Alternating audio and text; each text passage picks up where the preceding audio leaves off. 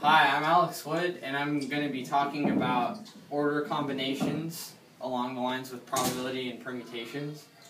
So first, I'm going to explain to you what this explanation point right here means.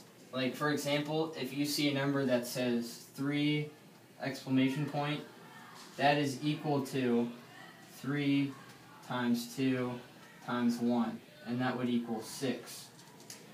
So I don't know how long the explanation point has been around, but it's used in these equations a lot of times. So next, I'm going to explain order in the order combinations. So if you have a problem and you're reading it, if it says a specific amount of people fit this amount of jobs, then that's when you know order matters. But if they're just throwing numbers around, then that's when order does not matter. So let's go to the example problem. You have 5 people who want to apply for 5 different positions. Let's just say the positions are president, vice president, treasurer, secretary, and head of state. So order would matter for that because you're trying to name which people can go in which position. So one person equals 1 position. So let's start this equation out. Order definitely matters for this one, and I'll show you why in a minute. Because if you were going to just do order does not matter, then you would have N, which is your 5 people, and R, which is your 5 positions. The first number you usually see in the equation is your N, and the second number is your R. So you would have 5 people, that's N equals 5, over N, which is 5, plus 5, which would equal 5 out of 10.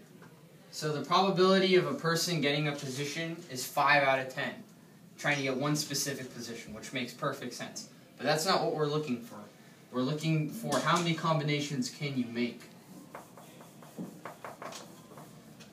So now on the next equation, you have N minus 1, which is 5 minus 1, equals 4 over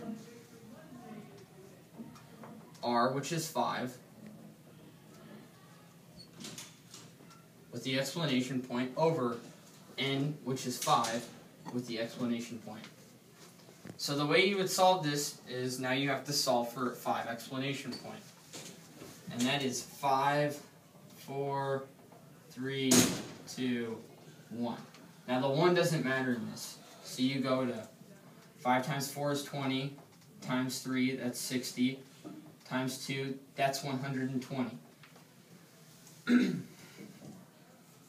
Let me erase that. So you've got 120 on the bottom, and you've got the same thing up here. 5 with that is 120.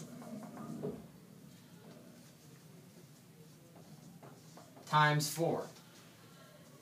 Now obviously the 120s can cancel out because they're multiplying. So then you've got 4, 5, and 5.